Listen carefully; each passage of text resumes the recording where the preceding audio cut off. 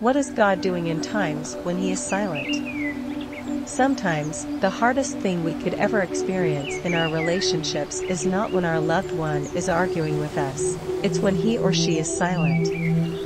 Why does he not talk? What could he be feeling at the moment?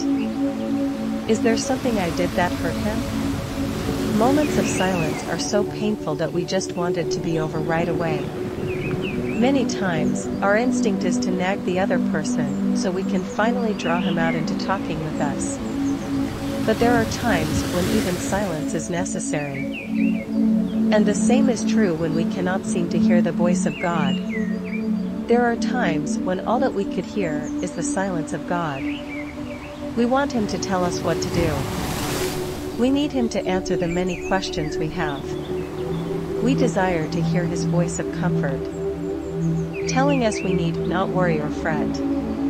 But all that we hear is His silence. Why does He not speak?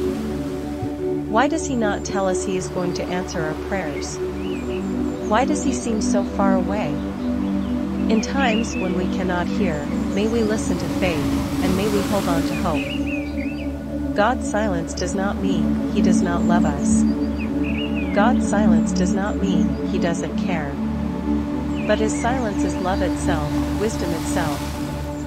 It is to work in us something that can only be accomplished without noise. The sun rises each day without the need for trumpet or sound. But it blesses the whole world as it makes the seeds grow and the flowers blossom, giving warmth and life to all. Let us not be discouraged by God's silence. Let us not think that love has vanished just because it could not be heard. For God's love is ever constant. He who watches over us night and day knows truly what we're going through. Even in times when He is silent, He is accomplishing for us much more than we could ever understand. For He is there. He is supporting us with unseen hands. How difficult it is to hold back our answers from those we love the most. What strength is needed to keep ourselves from giving in too soon, lest we spoil the best gifts we desire to bestow. But God is strong. And God is kind. His kindness is more than our own kindness. His silence is as beautiful as His replies.